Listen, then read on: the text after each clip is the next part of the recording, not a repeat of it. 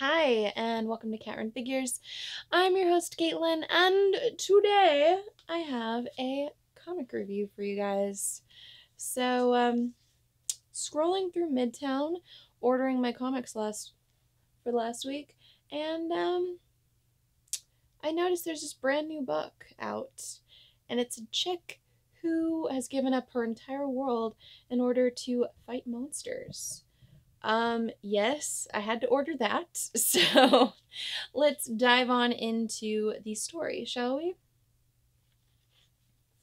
All right.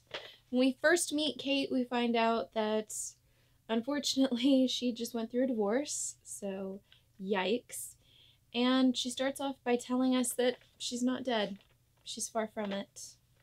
And that everything that she's been through and everything that's happened, she's decided that she's going back to the original plan. She's gonna kill monsters.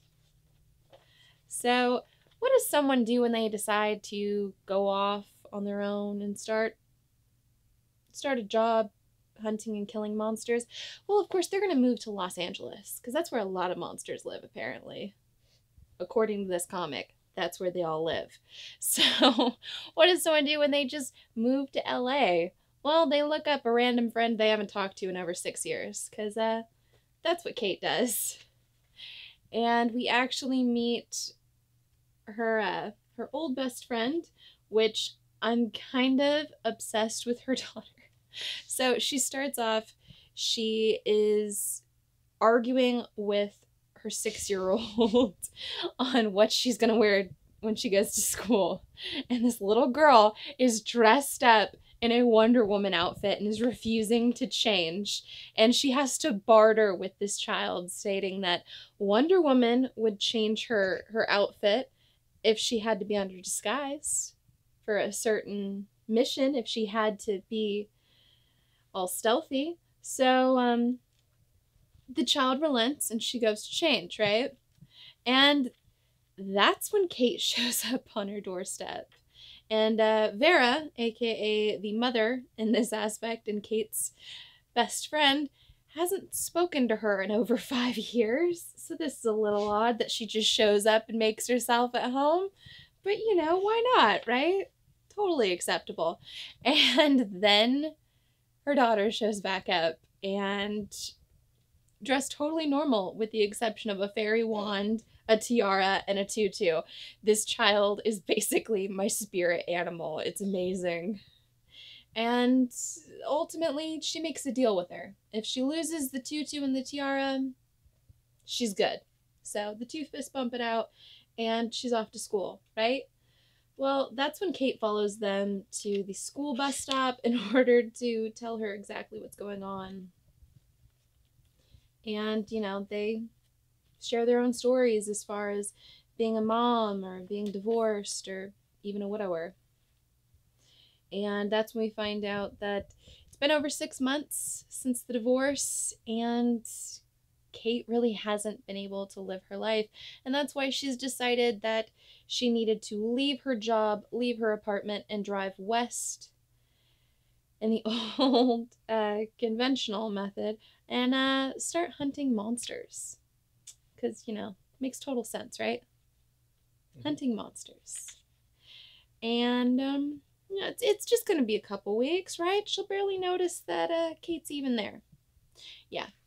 Vera's going to, she's really going to regret that decision to let Kate stay later on, just saying. So, fast forward months later, we actually see Kate in the throes of a fight against this monster, and she's actually become quite famous throughout the area. You get to see there's an entire crowd that's cheering her on, and she's really earned the title of Calamity. And of course, you know, news reporter discussing what exactly she's going to be doing. She's made quite a name for herself in the last 6 months fighting monsters. And that's when we find out that she's got some competition as far as being the best monster hunter or huntress in this this certain circumstance. And that's in the name of Javelin. So they might be squaring down to see who is the monster queen. So back in Vera's house, we find out that Calamity's kind of made herself at home. If you can see all of this mess, there's battle axes, skulls, blood, you name it. A monster's head in her freezer. It's all good, right? But you know what's not good? Vera's little girl running around with a giant monster tooth. Totally not acceptable. And the fact that her little girl wants to be just like Kate, because Kate does whatever she wants and she's able to fight monsters, and Kate's famous. And that's when she has to tell her daughter, well, Kate's not exactly a role model. And that's when Kate kicks the door open and is dragging in yet another monster, and not even the one that she was fighting on the news just a few minutes ago. No, this one's different.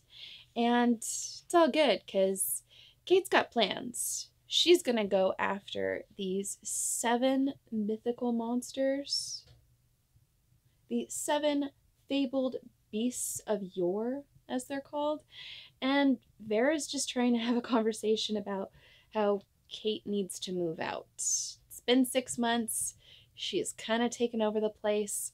Her daughter's running around with monster parts. You know, this is kind of unacceptable. So we find out a little bit more about these fabled beasts and the fact that they've been around for thousands of years. But Calamity Kate, she's going to be the one to take them down. Oh, and she's got to go skin this, and it's going to be pretty messy. So, you know, Vera probably should get some antibacterial, maybe air the house out for a few days. It's going to be a little gross. So the next day in Encino, we actually see her going through and clearing out a nest of goblins.